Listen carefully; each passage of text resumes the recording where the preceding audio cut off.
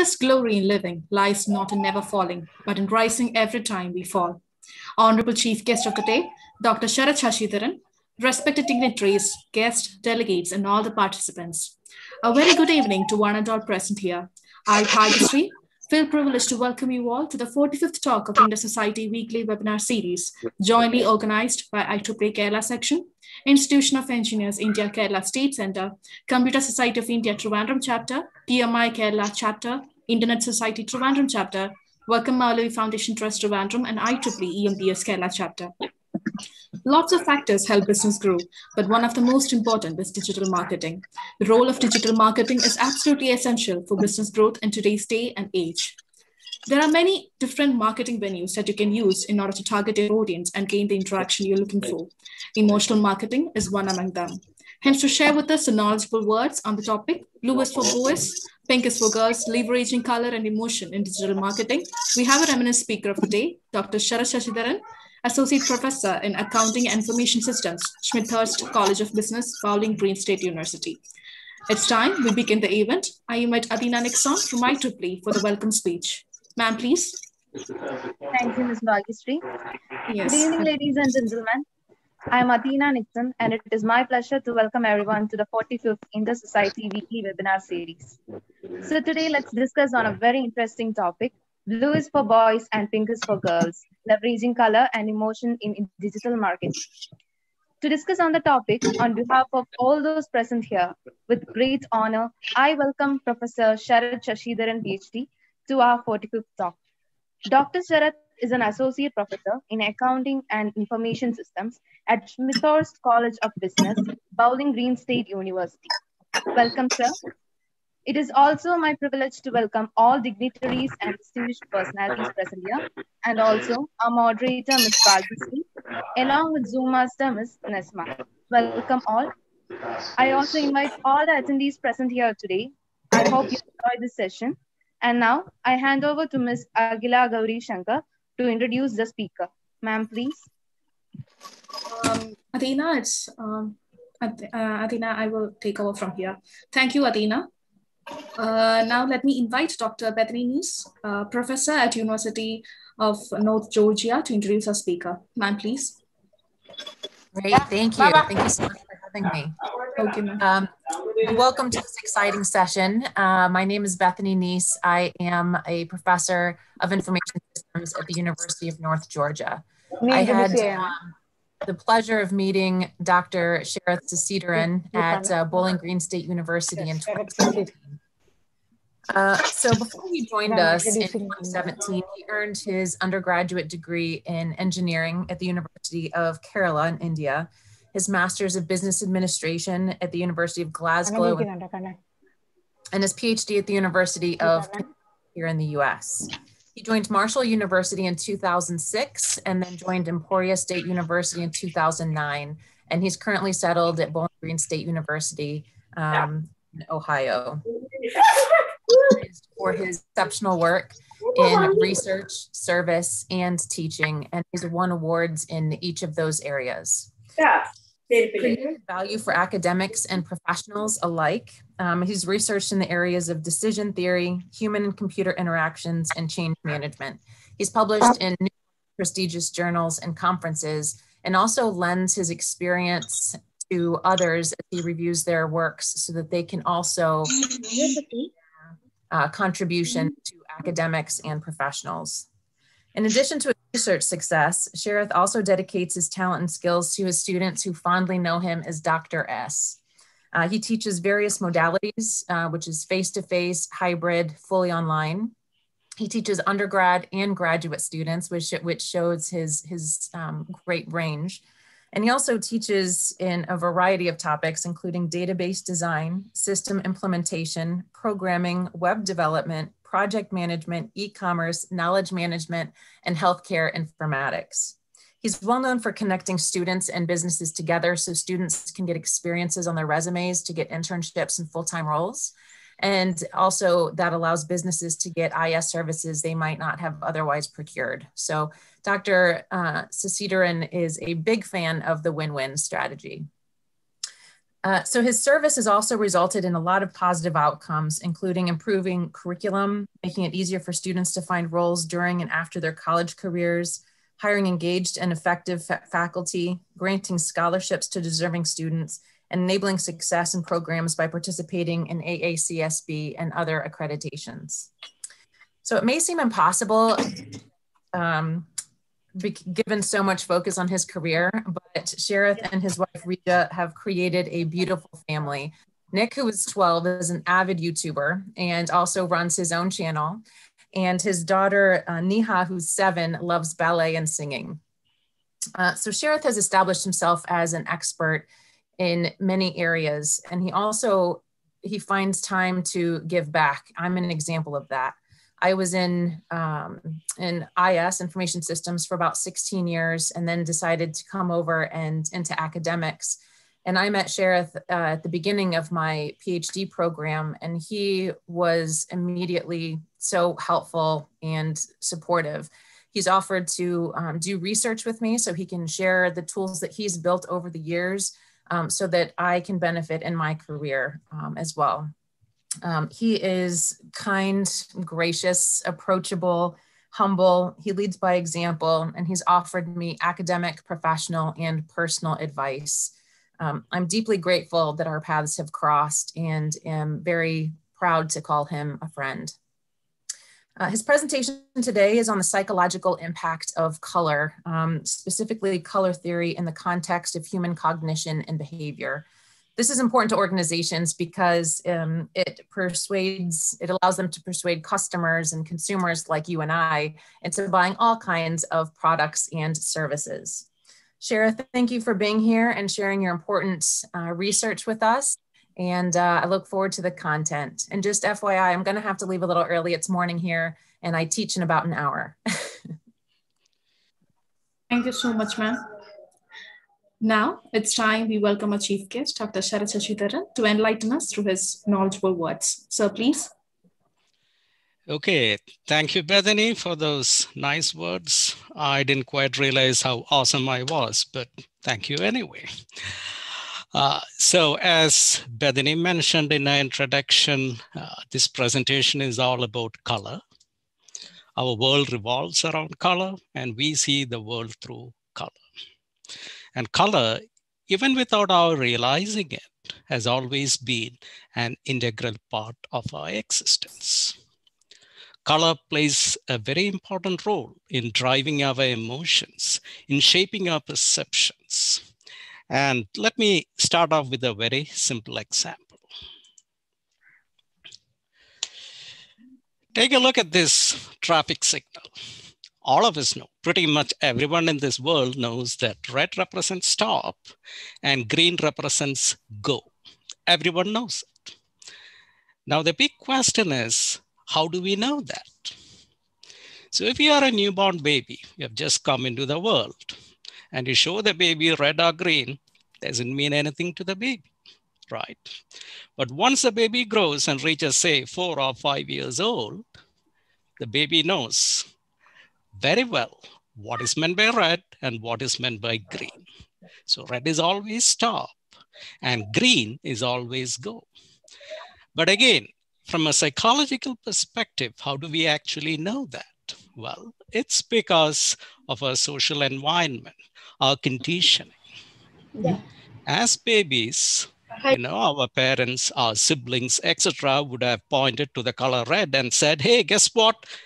That means danger. So if you have an equipment that is malfunctioning, there might be a red light in front of it. Guess what? It's not working. It's dangerous to play around with that. Whereas if it is green, it's fine. Let's go, okay? So the meaning that we associate with red and green is more a function of our social conditioning. We were not born with this particular connection, red meaning stop and green being go. It's something we got from our environment. So what happens is, in our mind, we have what is called a mental map or a mental schema, which attaches meanings to colors. And I just picked red and green and the traffic signal example, because that would be the most pervasive concept of a mental map. For any creature in the universe, well, any human being in the universe, red would mean stop, and green, of course, would mean go. Now, consider a situation where you are in a place where you're facing a traffic signal. All the drivers around you move their vehicles when the signal is red, and they stop when the signal is green. The big question is, how do you feel? Okay. Your mental map or your mental schema that is internalized in you connects stop with red and go with green. And here you have the entire world around you, at least, doing the opposite. Or in other words, your mental map has been challenged. And when that happens, human beings feel irritable, they feel angry, they feel annoyed, they feel upset, and that's quite natural. Now, as I mentioned, humans see the world through color. Color has meanings. Red meaning stop and green meaning go is perhaps the most universal associations with red and green. And as I mentioned, it is a product of your societal environment, cultural conditioning, and to a certain extent, human physiology, and we will get to that in a minute. Which brings me to what is called the schema congruity theory. And I mentioned that a couple of seconds back. In our minds, we have a mental map or a mental schema. And if you are in a place where the external signals from your environment contradict your mental map, you end up feeling confused, upset, and irritated. And that's not a situation human beings want to find themselves in. All of us prefer to have happiness, peace, tranquility. So whenever your mental map is challenged by external signals, you can do one of two things. The first thing you can do is reevaluate your mental map and come up with a modified version of it that matches those external signals. But that's a very, very difficult thing to do. I use the term mental map, but this applies to our entire value system. What we think should happen in the world, the beliefs we have internalized in ourselves.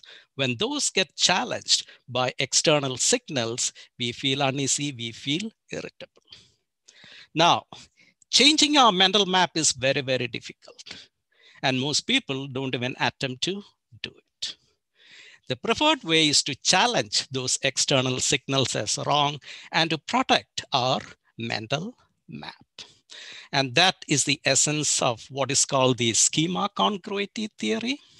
Again, the actual theory is far more complex, but again, in the context of this study, this is how the schema congruity theory would pan out. Going back to the title of this presentation, if you look at North America, which is the research context and where I am now, since the 1940s, the convention or the tradition has been pink color is for girls and blue is for boys, especially little girls and little boys. Now, prior to the 1940s, you had several periods of time where pink was actually for boys and blue was for girls. But since the 1940s and even today, this is the mental map of most people in the United States and the surrounding countries. And how did this happen since the 1940s? Well, one of the reasons was that the 34th President of the United States, Dwight Eisenhower, during his presidential swearing-in ceremony, the First Lady, Mamie Eisenhower, wore a nice pink dress. And she was immediately hailed as a style icon, a fashion icon. And since that time onwards, this has sort of stuck and is prevalent even today. And it's a very, very interesting concept. Color has always fascinated me. A whole lot of my research deals with color. And many years back, actually 10, 12 years back, I started dabbling in color research. And what I would do is I started off doing some behavioral experiments. You could call them pranks, okay? So this is my son. He's 6 months of age in this photo. Now, if you look at him, he could easily pass off for a girl at that age. And being a boy, you can see that surrounding him, the chair, the rocking chair that he is sitting in is actually blue in color. Okay, so if you go to any store in the United States, and if you go to the girl section, especially the little girl section, it's filled with dolls in pink and so on. If you go to the boys section, it's all various shades of blue, Superman and Batman and all the other stuff that boys like. Okay, so in his case, of course, we got him his blue rocking chair. Of course, he's not conscious of the connotation of blue with boys. He's too small to know that. So what I would do as a behavioral experience is I would dress him up in pink. Okay, now he's too young to protest. He doesn't know what pink is or what blue is, but I would dress him up in pink. And I would take him with me when I go shopping or when we go shopping. So this is a scene from a Walmart that is very close to my campus, to my university. So you can see him sitting in here. He's all bundled up because I believe it was winter at the time I actually took that photo. And what would happen is he would be dressed all in pink, okay? And this is a Walmart that is close to the university. So lots of my students would actually be working there or would be hanging around the place. So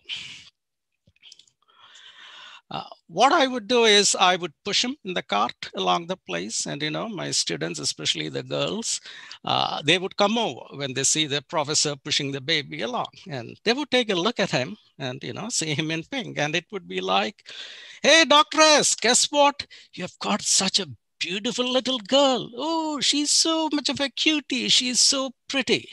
Okay. I would listen to all that with a straight face, with a smile.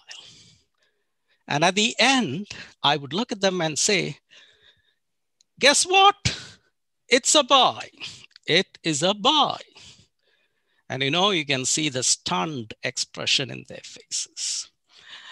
They look surprised, they look shocked for the simple reason that their mental schema or their mental map has been challenged, okay? So their mental map is boys should be in blue or shades of blue, and girls should be in shades of pink. And here is someone who is dressed up in pink, but the dad says it's a boy. So their mental schema or mental map has been challenged, hence the confusion in their face. So just by looking at their faces, I can sort of figure out what they are thinking. Oh my God, is it a boy? Why is it in pink? Pink is for girls. So that's their mental schema being challenged. And they have got two options there. One is change their mental schema. The other is think that the external signal, my son being in pink, is a wrong signal. And most of the time we go and find fault with the external signal. So, you know, my students think, guess what? Dr. S, our professor, is a nice guy, but a little bit crazy. You know, he's coming here dressed up, you know, his son is dressed up in pink, okay? So I can see it in their faces. Oh my God, the professor is crazy. And that's how the world actually operates. Colors have meanings associated with it. We have internalized it without our knowledge. And when we are in a situation when that internalization is challenged, we feel uneasy, We do not want to change our internalizations. So typically we shut out or find fault with the external signals. Now, this was 11, 12 years back. So this is my son today. And of course, I can't dress him up in pink. Okay, he would be absolutely infuriated and he won't allow me to do that. And he typically prefers to be in shades of blue. Okay, and he's 12. He actually turned 12 today and he's watching. So happy birthday, Nick. But again, blue is for boys. Now, if you take my daughter, okay, if you take my daughter, she is always a vision in pink. Okay, she can't let go of pink. So that's Neha at 6 months. That's a more recent photo. And if you look at this carefully, you know, she's got a pink top, a pink hairband. There is some pink here in her shoes. And of course, she is posing in front of her favorite pink flowers. And this again is a very recent photo. Again, pink, pink, pink. It's a vision in pink. You go to her room, it's all pink in there. And nothing surprising about it.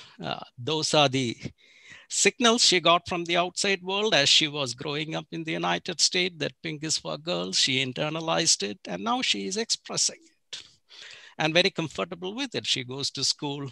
All her friends, the girls, would be in various shades of pink. They prefer pink. It's a pink world for them and they are comfortable in that environment. Now, the association of associating meanings to color has got a cultural aspect to it. So this pink is for girls and blue is for boys is sort of the cultural environment here in the United States. However, that of course is not there in India, okay? In fact, to be honest, pink is one of my favorite colors, if not my favorite color. Okay, so this is my alma mater, the College of Engineering Trivandrum. So many years back, I did my undergraduate degree in there.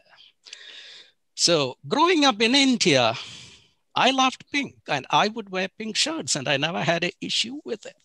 Okay, so if you were to take a photo of mine from those days, this might be as it looked. Of course, I couldn't get an actual photo, so this is my head alone, passport size photo.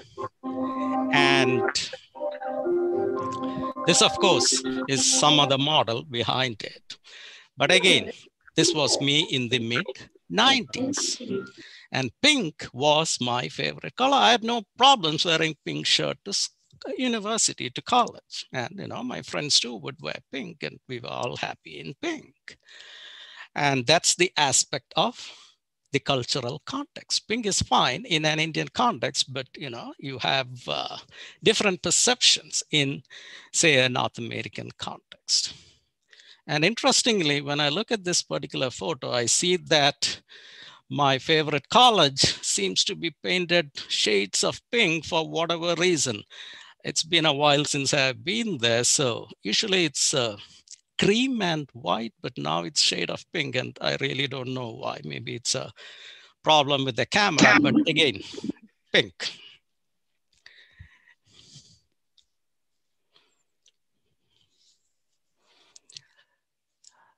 Yes, that is correct. So I have a comment saying that the scheme of color is in the US alone. Yeah, and I agree with that. You don't have that in India, which is why there is no problem to having pink in India.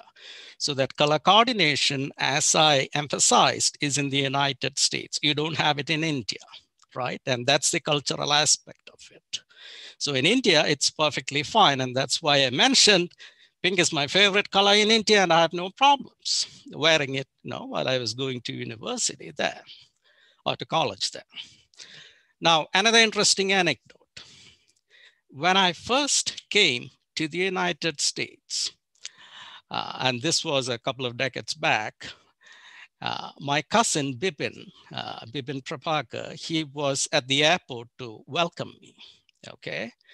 So we were going to his home in his car. And I could see him looking at me, through the side of his eyes, eyeing me like this. And I'm like, what is your problem? Haven't you seen me before? No, why are you looking at me like that? And he just smiled and said, what do you think you're wearing? What do you mean? What do you think I'm wearing? I'm wearing my favorite pink shirt. Well, I don't think you should be doing that here. What do you mean? I'm in the US for the first time, land of the brave. I'm here to make my life, my fortune. What should I wear other than my favorite pink shirt? So he, of course, our conversation was in Malayalam, so I will switch to Malayalam for a second. So he was like, "Day, ninda shirtaga puti keti ang bagi vechona. Inni ivide nee pink shirt ita kanda, ende nee adi medikum." And I'm like, hey, why is this guy saying this to me? So I asked him, what is the problem? And he is like, so that conversation stuck with me. Okay. And later on, after my PhD, when I got into color theory, I sort of gained a better understanding of that. So you have this cultural context for color. And again, this presentation, of course, because I'm in a North American context, I'm referring primarily to color connotations in the context of the United States. But again, color has significance for us. It has a cultural context.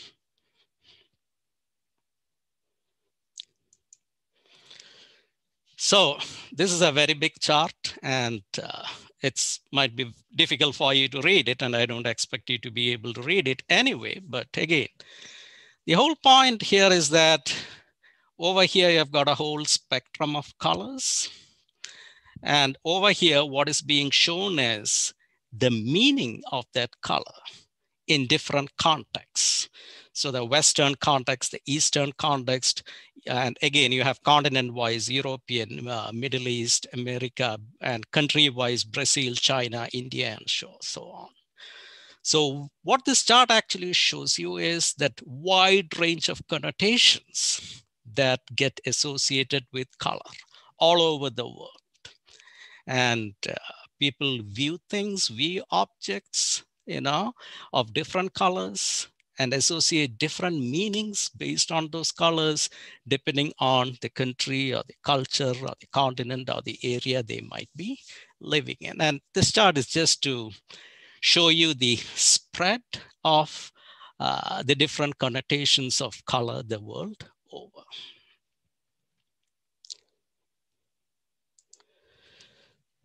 Now, let's take the color red. Red in the context of a traffic signal means, stop, and that's pretty universal. And the color red is fairly universal anywhere in the world. It refers to danger, fight, flight, passion, excitement, and things like that. The other thing about the color red is it's got a physiological aspect in that when you are faced with the color red, your body generates what are called flight hormones. Red means danger. So your body is getting ready to run away from something or to fight something or someone. And which is why the body automatically generates flight hormones. So color too can result in physiological changes, hormones being generated in your body.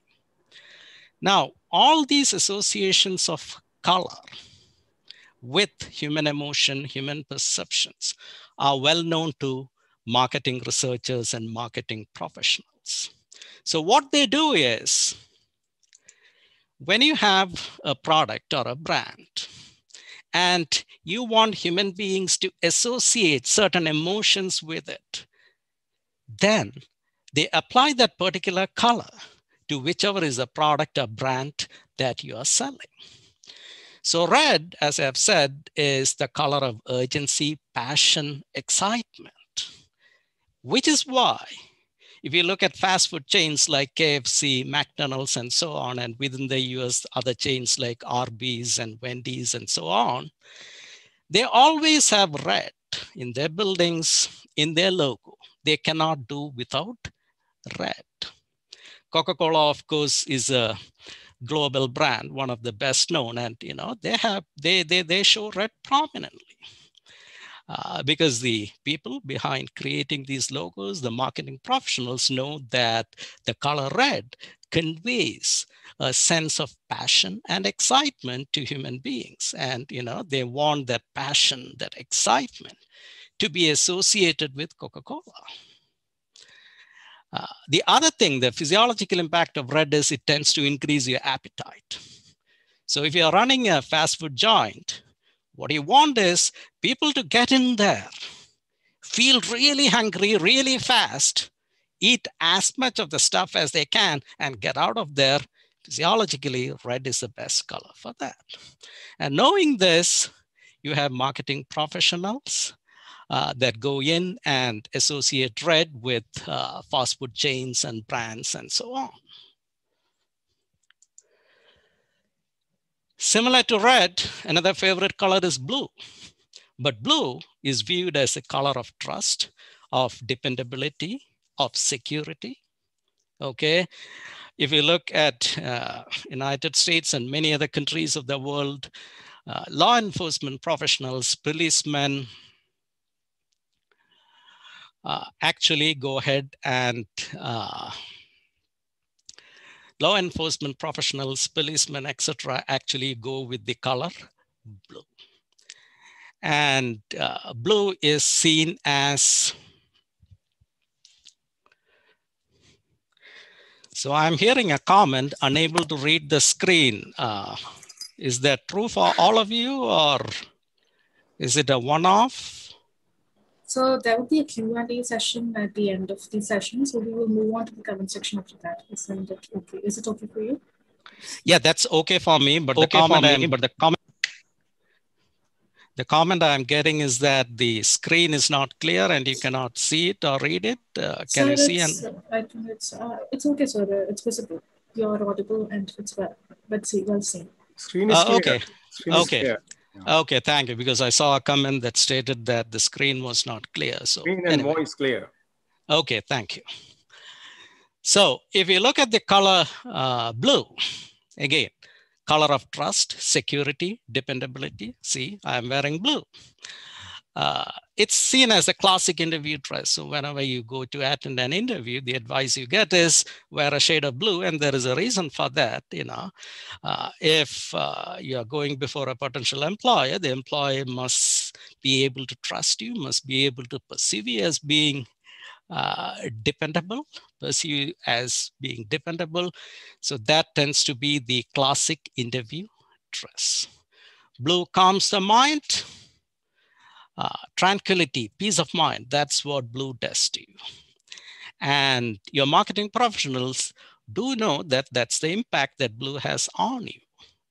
So most financial institutions actually use blue in their symbols, in their logos, in their marketing. So if you look over here, American Express, Visa, Bank of America, PayPal, all these are financial institutions that go for blue for the simple reason that they know well in advance that people associate blue with trust, security, and dependability.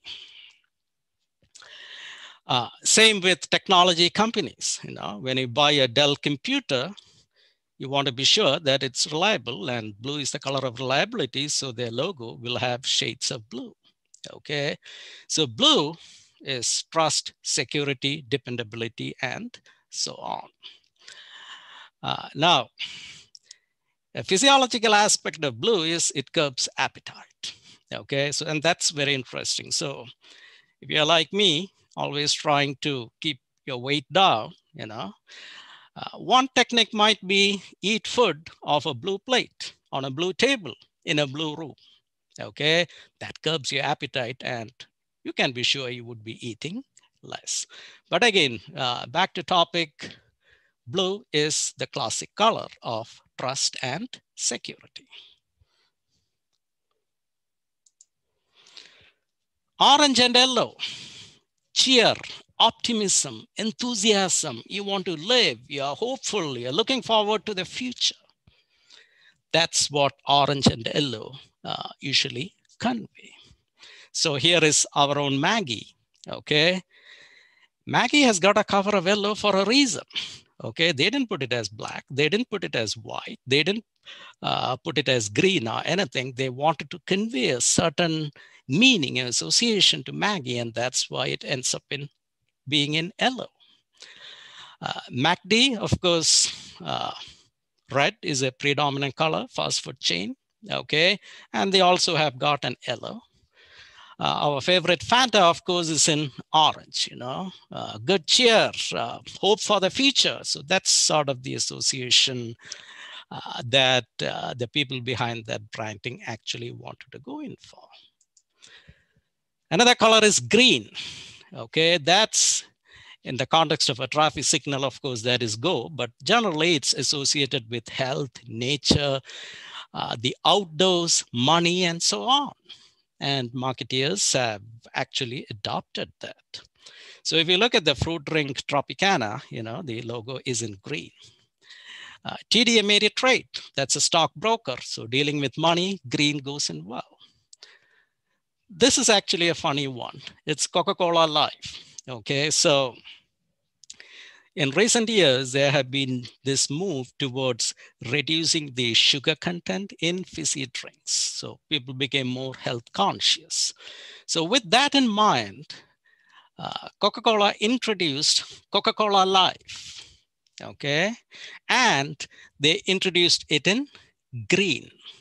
Now, why did they use green? Because that symbolizes health for most people, okay? It symbolizes health for most people, okay? So they introduced this, but guess what? It totally bombed. If you look at the mental map of people, Coca-Cola has always been red, passion, excitement, being edgy. And all of a sudden you hit them with a green Coca-Cola telling them it's healthy, at least with a green cover telling them it's healthy. No way they are going to accept it. Their mental schema will just shut it out. And of course, this was a big bust and it didn't last at all. So of course they had Coca-Cola Zero, right? And they went back to the familiar red color and people were happy. And of course, Diet Coke and Coke Zero are big hits here in the United States and the world over. Again, this goes back to how human beings perceive color, the previous mental map we have, the external signals we get. If those external signals match with our mental map, we are happy to have it. So we are happy to drink Coke from this can, but it would be difficult for us to drink it from a green can, okay? So that is the aspect of color influencing us, influencing our emotions. The other aspect that I've researched has to do with fonts, okay? Gone are the days when we actually write stuff with pen on a piece of paper, okay? All of us are using documents now, digital documents now. So fonts become important. Just as human beings associate certain meanings to color, they also associate certain meanings to fonts, okay? This has not been heavily researched and it has not been heavily applied in marketing, but this literature is actually out there. And there have been several studies in this area. And what research shows is that people perceive what are called serif fonts. I'm not getting into the technical details of serif, but serif typically family of fonts, and the most prominent font there is the Times New Roman. And this is one of the most commonly used fonts in formal legal documents, the Times New Roman. And it belongs to a family of fonts called the serif fonts. These fonts are perceived by humans to be traditional, stable, mature, practical, trustworthy. And it's the equivalent of blue if you look at colors. So if you look at colors, the color blue conveys tradition, stability, maturity, and trustworthiness. The equivalent in the font world is Times New Roman. Same way, another font that we use very commonly is what is called the sans serif font family. The most common font in there is your Arial font. Now, what I have shown is not Arial, but Verdana, which is close to Arial. And these fonts are perceived to be elegant, contemporary, and classy. Then you have the monospace font family. And the one I have shown in here is the Courier font, okay? Now, the Courier font is the most hated font in the world. No one likes it. It's viewed as plain, cold, unimaginative, and unappealing. And then you have another font family called Script. So that's when you write in what you call cursive writing or something close to that. And what I have shown here is the Christian font, which is part of the Script family. And this one is perceived to be casual, youthful, rebellious, and exciting, passionate. So just as colors have meanings associated with it, fonts too will have meanings associated with it. And there have been one major research study conducted on fonts. And this was actually conducted by Lexmark, which is a printer company. And what they actually did was, this study was conducted in Britain, and they had people, and their people were exposed to several different fonts. And they were also given a list of prominent personalities in the UK, in Britain. And what they were asked to do is take a look at a font, match it to a prominent individual or one of those prominent individuals in the list. So a vast majority of people match the serif font, and this is a font family. The actual font is Times New Roman, with Anna Ford, who she's retired now, but she used to be a very reputed journalist and television presenter in Britain. And she worked for the BBC and other channels. So when Anna Ford comes to the TV and says something, people believe her. And that's why they associated the Times New Roman font with Anna Ford.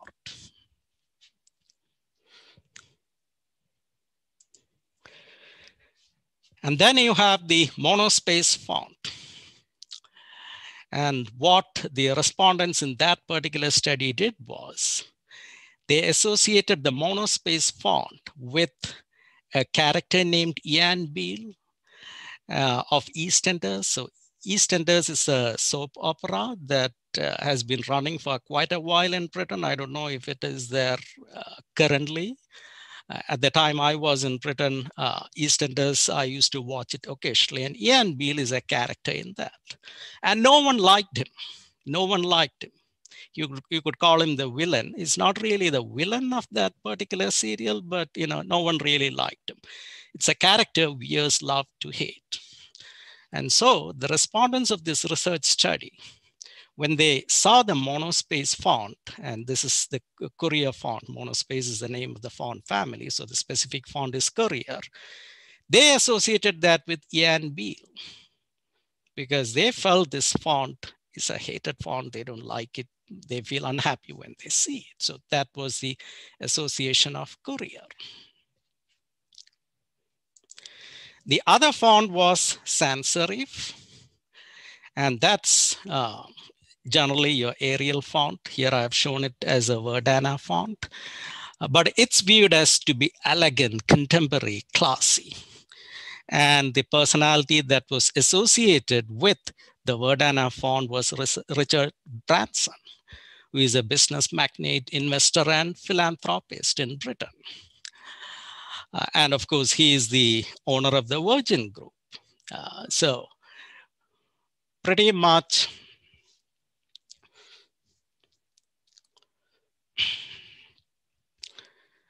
So serif font indicates, trust, dependability, honesty, straightforwardness, and all that. Okay, just in response to that chat comment that came up. But again, sans serif is elegant, contemporary, classy, stylish. Now, that's the research that is out there, okay? My area of work is specifically human-computer interaction. So I look at how human beings interact with computers and systems. And what I was interested in was, there's a lot of research on color, some research on font, but very few research studies that have actually put them together.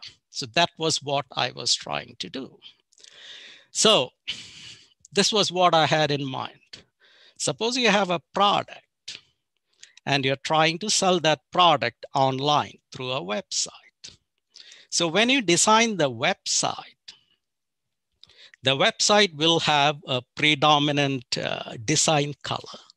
It will also have a font associated with it. Now, as human beings, we attach certain associations or emotions to color as well as to font. So when we are thinking about buying a product from a website, if the color of the website and the font of the website syncs or is a match with your mental map of all your preferred requirements with that product, then you would tend to buy that product. That was my argument. That was my hypothesis. And that's the part I wanted to explore. So pretty much you're selling a product through a website.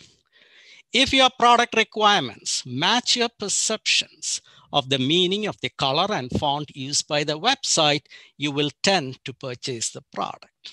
Okay, that's an application of the schema congruity theory. You have a mental map with certain emotions and associations given to certain colors. The same with fonts. You are in a website, you want to purchase a product from there.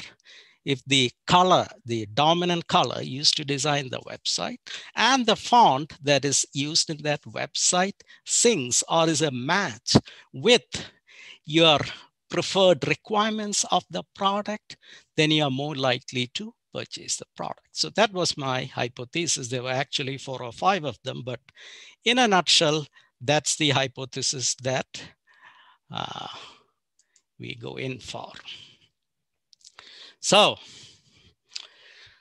research design. Again, I'm not getting into any of the technical aspects, but I used what is called a 2x2x2 factorial design, and I will quickly show that using some images. So basically what I did was I created 2 categories of websites. The first website deals with selling financial products, bank loans, mortgages, and the like. The second design deals with products for the outdoors, say camping equipment, hiking equipment, skis, hiking boots, and the like. So I created 2 different websites, one selling financial products, the other selling outdoor services. For each of these categories, I had 2 dominant design colors. So for the financial services website, I would have 2 versions of it, one in blue, the other in green. And this is, of course, the dominant background color. So one would be in blue, the other would be in green. For the outdoor services, again, I would have a blue version and a green version in there. And then I went ahead and for the financial services with blue as the dominant color, I came up with 2 different versions. One in which the text is using the Times New Roman font, the other in which the text is written in the Christian font. So in short, these were the different categories of web pages that I had. So financial services, color blue, font, Times New Roman. Financial services, prominent color being green, using the Christian font, and so on and so forth. And what my hypothesis is, suppose you want to purchase financial services. Which website would you prefer the most? Well, the idea is, if you're dealing with the financial aspect of things, you want trust, you want dependability, you want honesty in transactions. And in your mental map, the color for that is blue. And Times New Roman, of course, is a font that conveys all the things that blue conveys, trust, honesty, dependability. So for selling a financial services product, if you have a website with the dominant design color being blue and the font being Times, it is highly likely that you will trust this website the most and purchase the product. Same way, if you are looking at outdoor services, you are looking at the great outdoors, right? Hiking, camping, nature. So in your mental map, the most appropriate color would be green. And again, you're speaking of the outdoors, okay, about passion, being free birds.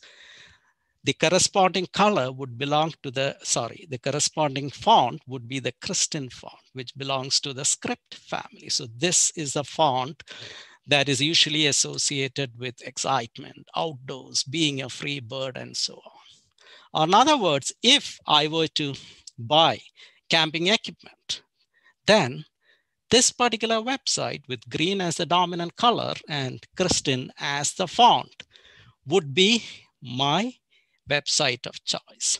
And all the others, of course, would come somewhere in between that. So of course, the next step, of course, is you recruit participants for your study and you allot them to each of these websites, ask them to go through it. And finally, you give them a questionnaire which measures the extent of trust in that particular website. And trust is a very powerful indicator of whether you plan to purchase from there or not. So this is essentially my research design and research propositions. And I actually conducted the experiment, and again, pretty much everything fell into place when the results of the study were analyzed.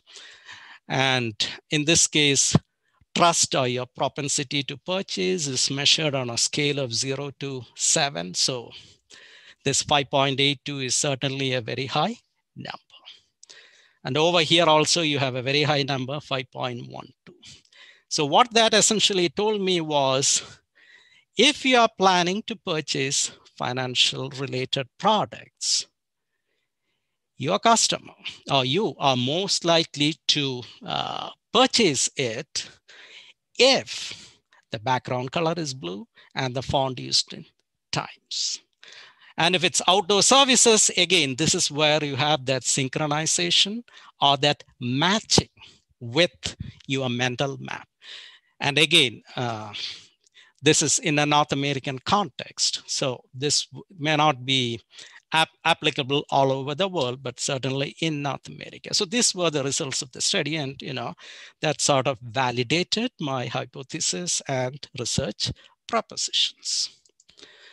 And this came out as a publication, and these are more the technical details. I'm not getting into it.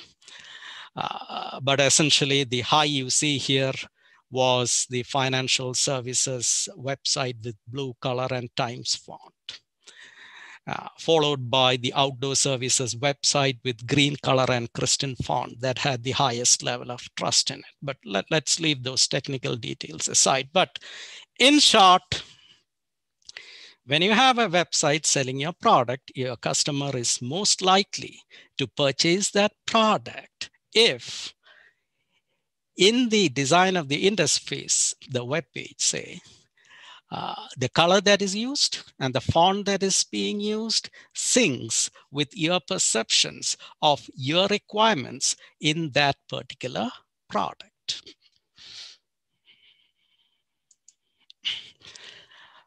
What is its relevance today?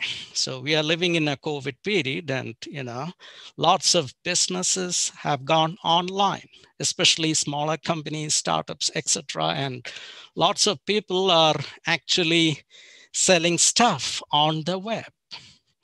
And very often I come across websites and web pages where this sync or this match of the design of the web page with the mental map of the consumer or the customer is just not there.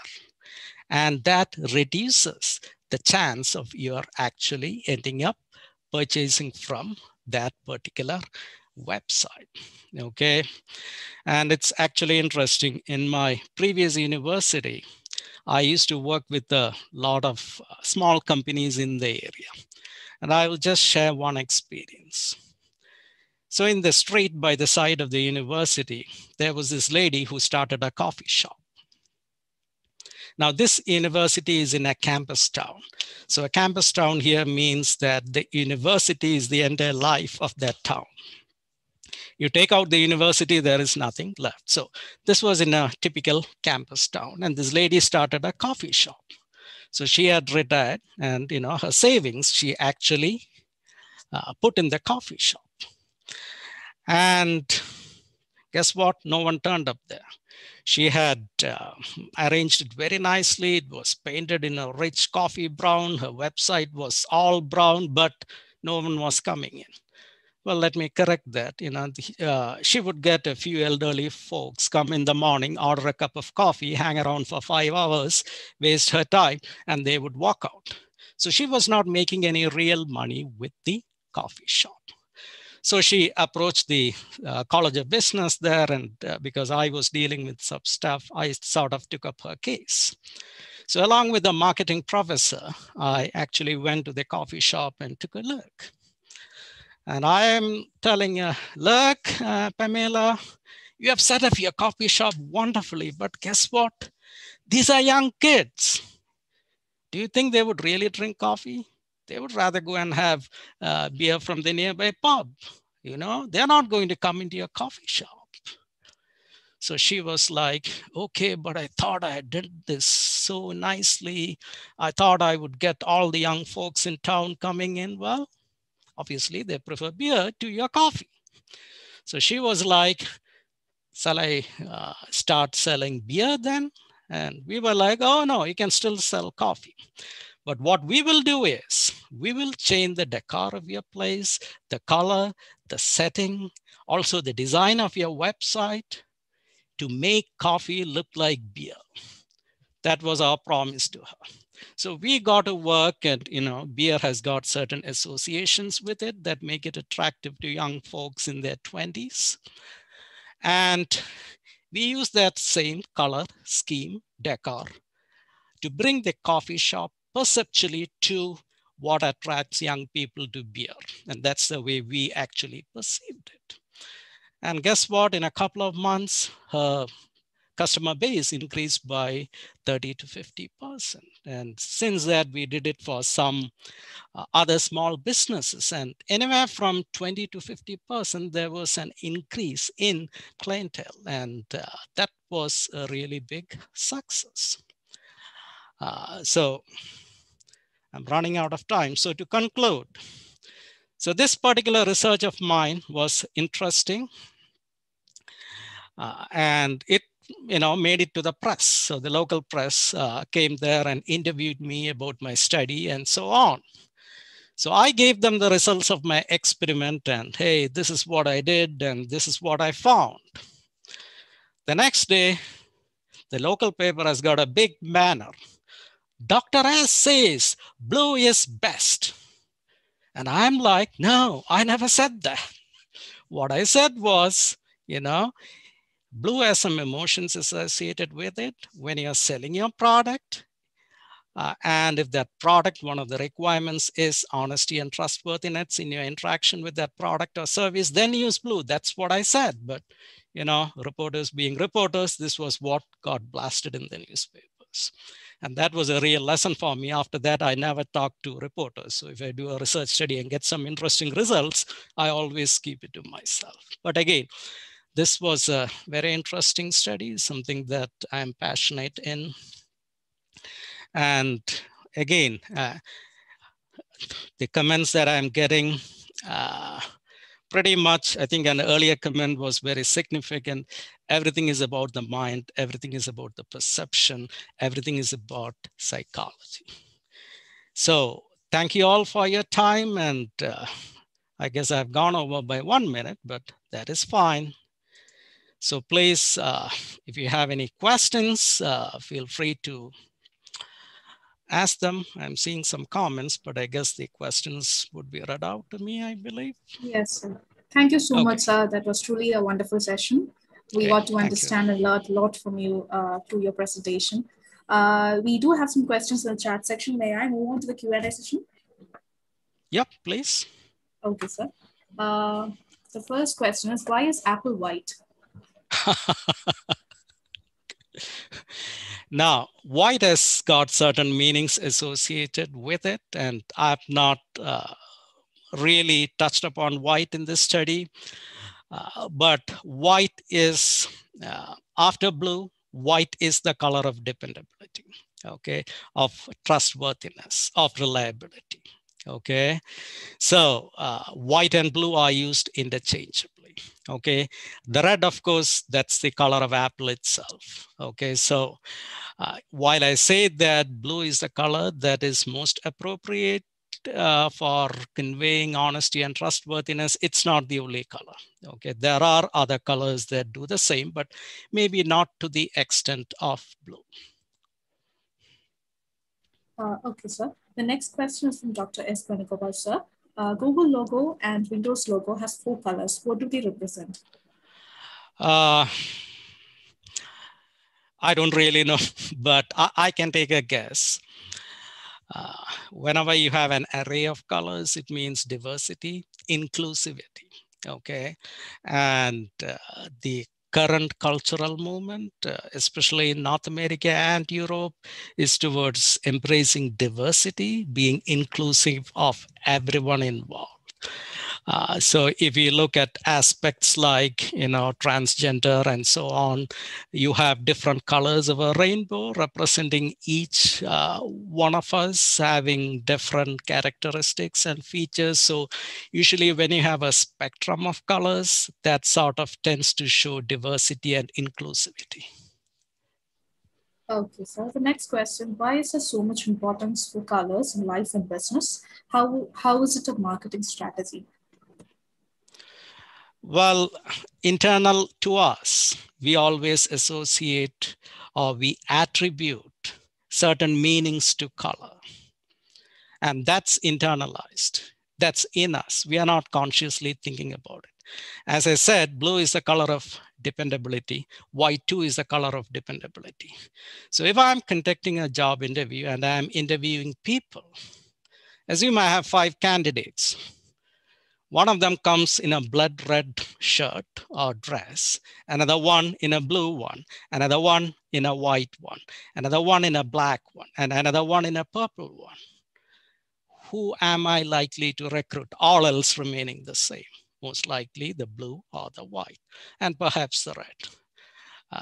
But blue would be the most likely one. And that's just what we are as human beings. Those are signals that we pick up from the surroundings. That's our mental map, and that's just not going to change. So whether it be in life or in business, if you can come up with color schemas that sort of match or sync with our internalizations of color, that helps us in selling our product better. Okay, sir. So the next question. The orange background matches your pleasant style of presentation. In the new world where gender geographic stereotypes are broken, do you think these colors connotation will still be relevant? Very good question, and I was expecting that. As to the color of my background, well, orange happens to be the color of my university. Okay, so you can see the logo in here, it's in orange. So my dean is not watching this presentation, but if he were watching, he might expect me to wear an orange top to show my allegiance to BGSU. But again, that's a whole different thing. I didn't wear orange because that would be too much of orange around the place. But again, back to the topic, society is changing, okay? And as society changes, would such stereotypes be there? Well, society is always in transition. So even if we look at the pink is for girls and blue is for boys, that was there since the 1940s. Now, if you look at the period prior to the 1940s, there were decades or centuries where pink was the preferred color for boys and blue the preferred color for girls. So it's society in transition. And as we move along, mental schemas and mental maps will keep on changing. And as a society, as we are moving forward, stereotypes are being broken down and things are changing. At this point in time, most of these color associations hold good. 100 years, 200 years from today, they might very well be different. Such a society, we are constantly changing and evolving. Okay, so the next question is again from Dr. Venugopal sir. National Geography logo is yellow in color. What could be the logical and rational reason behind it? Could you repeat that first sentence? National Geography logo is yellow in color. Oh, National Geographic. Yes. Yellow is the color of happiness, okay? Enjoyment, hope for the future. Now, typically green might have very well been a better color. So if you look at organizations like Greenpeace and so on, they do have green, but National Geographic went with yellow. But again, that is hope for the future and so on. The other aspect that I didn't touch upon is, so my entire proposition, my entire argument is when the outside world matches our mental map, we are happy and we tend to purchase or interact more with that person, entity, or object. Now, the reverse can also hold true.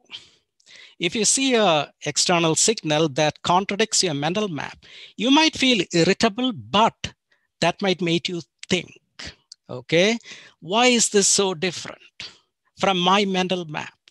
And sometimes people start thinking, and in the process of thinking, they end up forming a connection with that product. So the opposite too can happen.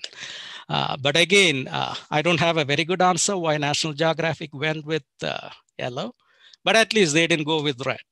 I would have preferred to see in green, but yellow is good enough, I guess. It's happiness, joy, hope for the future. Why people choose blue for boys and pink for girls and not any other color? As I said, this is something that has evolved over the years. So prior to the 1940s, there were periods in history when the opposite was true. Blue was for girls and pink was for boys. So in the period we are living in, such is the case. And as I mentioned at the beginning of the presentation, in 1953, when Dwight Eisenhower was sworn in as the 34th president of the United States, his wife, the first lady at that time, Mamie Eisenhower, was dressed in a beautiful pink dress. Okay, so in the United States, presidential inaugurations and the first lady are held in very high regard. And when Mrs. Eisenhower, the first lady, came dressed in this beautiful pink dress, the press went gaga over it. Oh, so beautiful. She's so stylish. And after that, what happened was you have marketing professional pushing pink as the color for girls. So this is actually, to a considerable extent, also driven by marketing. So that is the place we are in. But as someone else mentioned, stereotypes are being broken, and this may not be the case 50, 100 years into the future. But in North America, at this point in time, this is generally the case. And it just was an evolution over time. So the next question is from Dr. N. Pankesar. 7 colors in spectrum, 7 ragas in music, 7 chakras in yoga correspond to each other in intuition. Any comments on this?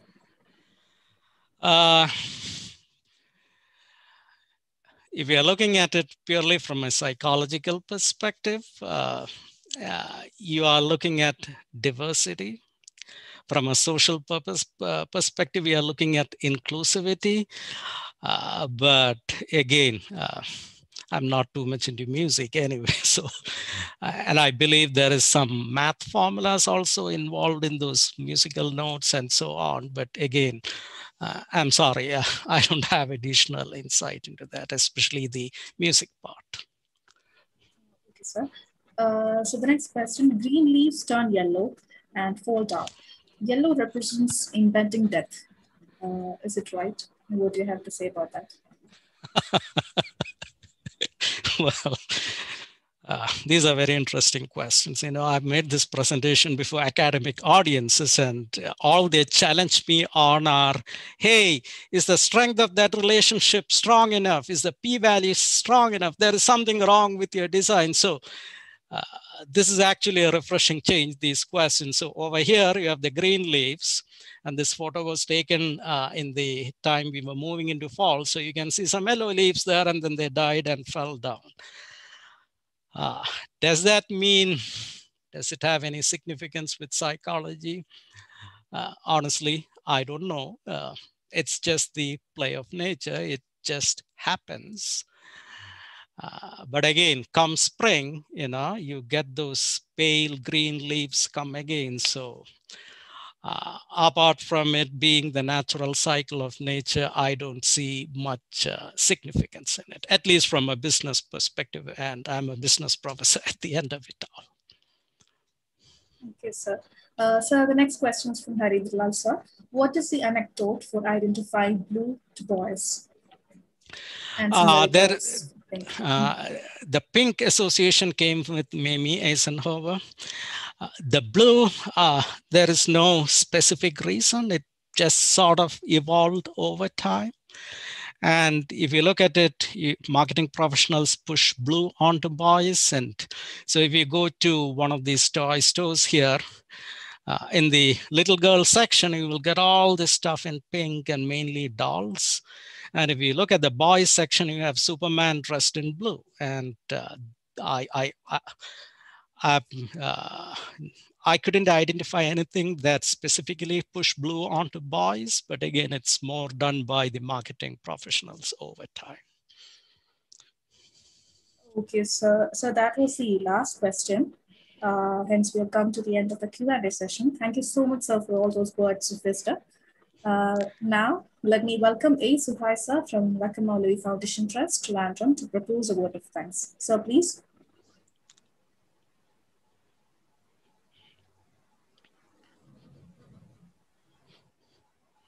Good evening, everybody. It's now my pleasant duty to propose the vote of thanks. We just had the 45th talk of the popular weekly webinar series by Professor Sharath Sasidharan. It was a brilliant talk. The topic of today's talk is very fascinating and arousing a lot of curiosity, like a mysterious Valentine message. Blue is for boys, pink is for girls, leveraging color and emotion in digital marketing.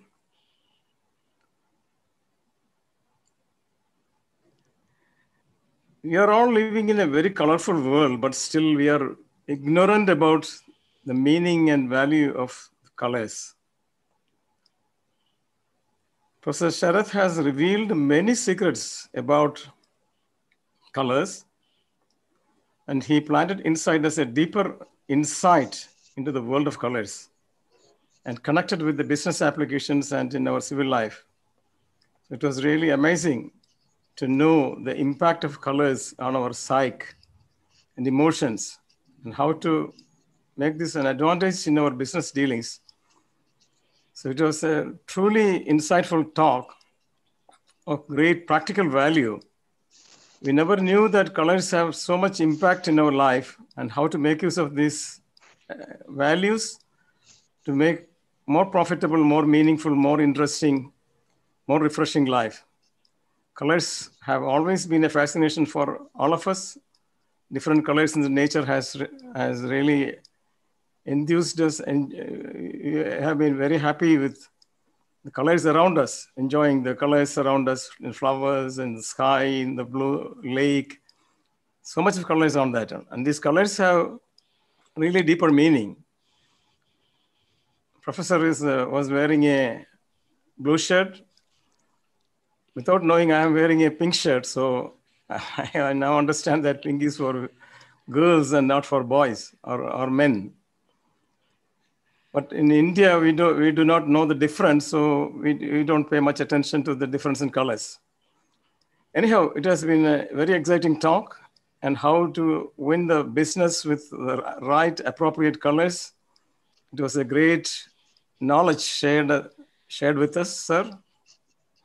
And you have presented in a very amusing, very light, as an excellent teacher, taking his students through a very enjoyable trip of colors and business and all that. So we have been immensely benefited. We would like to thank you for your valuable time you spent on this, and we present to you a memento on token of appreciation from all the partnering organizations. And, thank you, sir, for your kind words, and thank you, Harendralal, sir, for giving me the opportunity to make this presentation. And thank you, Pagya and Nasma, for your wonderful anchoring. And thank you all for your time, and have a great rest of your day. Rest of your night. So thank you all, and I'll be signing off for now. Thank you. E.G. Harendralal has been doing a wonderful job picking the best speakers and creating a global platform for people to assemble together on every Wednesday evening. And yes, so and that's very true. So let's give a round of applause to Harendralal, sir, too. And the 7 partnering organizations have been taking keen interest to sustain this program. IEEE, Institute of Engineers, INSOC, Project Management Institute, EMBS, Vakkom Foundation Trust. So all these organizations deserve a big applause. And without the participation of the eminent attendees of this program, this would not have sustained. So we have people participating from different parts of the globe, from America, from Malaysia, Singapore, so many countries. And this is broadcast through the YouTube also.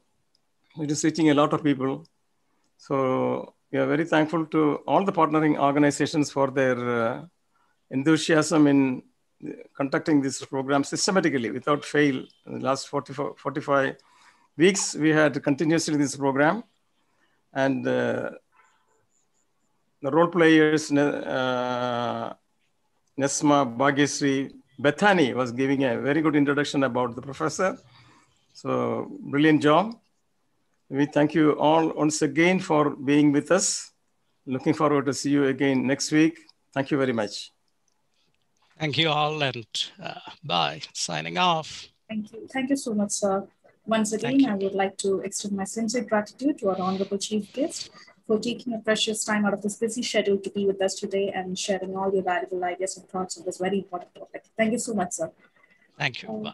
Now, I would like to inform all of you about our 46th talk, Physiotherapy, Key to Pain-Free Life by Srijit M. Nambudri, Director and Chief Physiotherapist at Executive Center for Physiotherapy, which is to be conducted on next Wednesday, 24th of February from 6 to 7 p.m. Hope to see you all next Wednesday.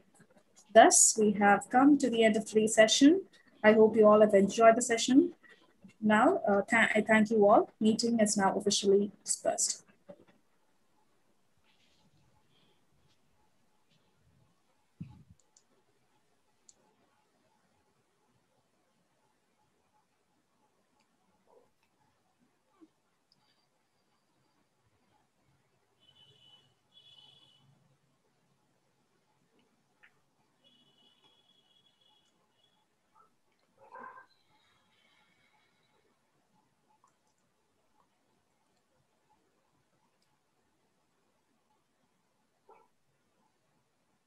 Okay, Nisma, you can close the session.